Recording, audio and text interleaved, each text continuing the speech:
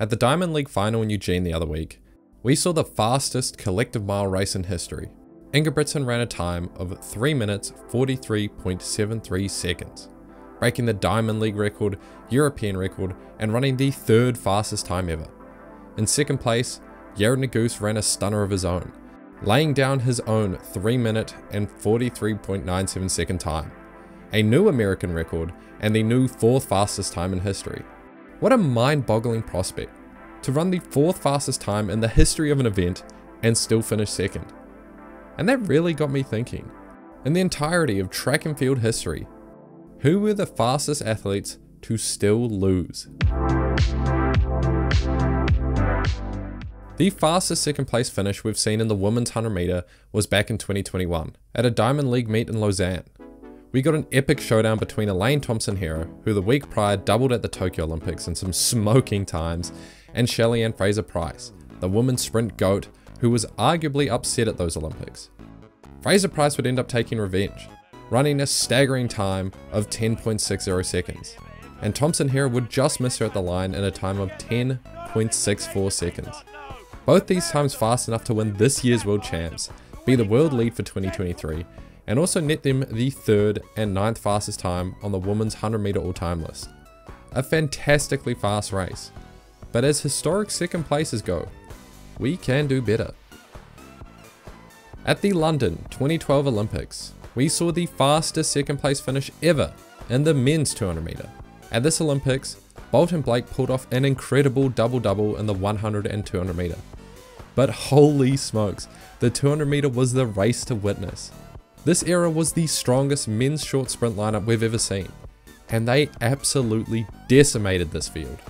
Bolt finished in a time of 19.32, and Blake came in a close second at 19.44 seconds.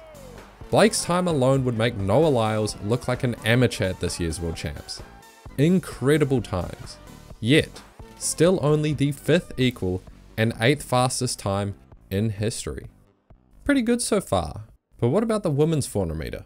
In 1985, we saw the birth of a still standing 35-year-old world record, and in the same race, the fastest second place in the women's 400 meter ever. Marita Koch from East Germany would ruin the event with a time of 47.6 seconds, a time no one has even come close to since. And in second was Olga Bryzgina, in a time of 48.27 seconds. And yes, she's all the way back here.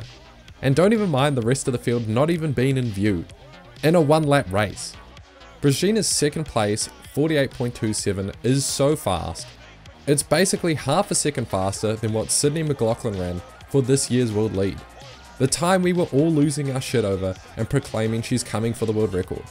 While we know Koch's time is the world record, Bryzgina's 48.27 is only the 9th fastest time in the history of the event.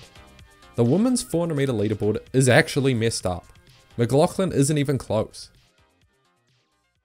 At the 2009 Berlin World Athletics Champs, we witnessed the fastest second time finish in the men's 100 meter ever. Oh, and I guess a world record. Bolt does what Bolt does best, except he actually ran through the line this time, in 9.58 seconds.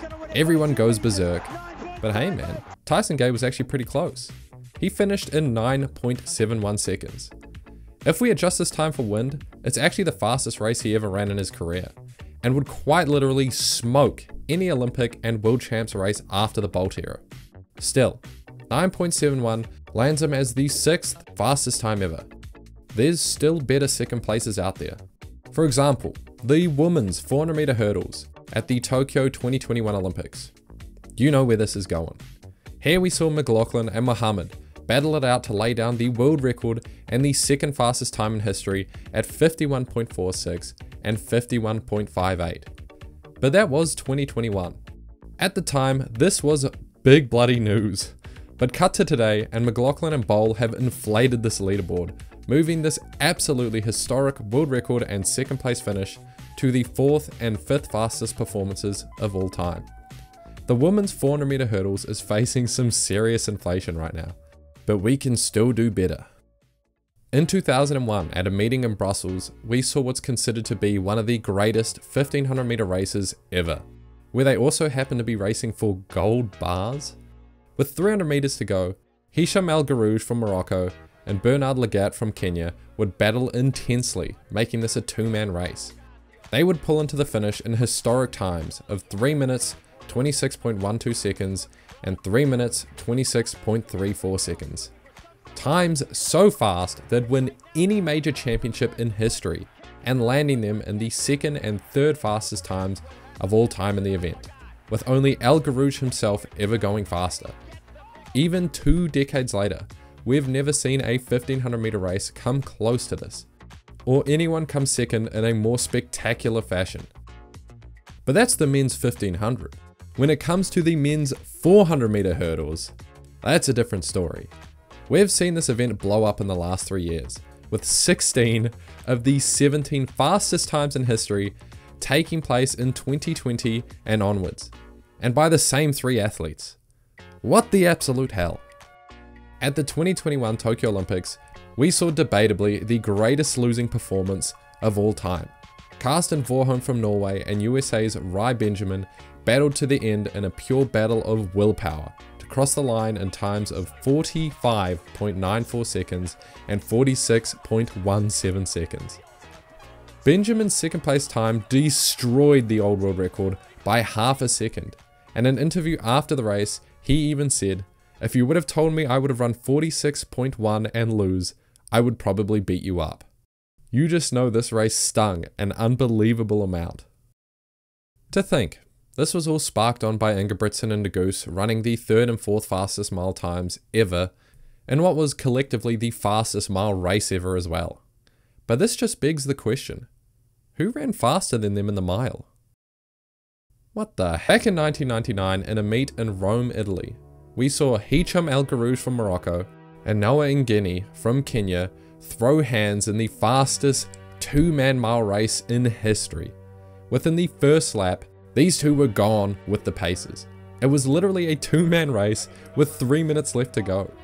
As they came through the tape, they'd both smashed the record by an entire second. 3 minutes 43.13 seconds and 3 minutes 43.40 seconds.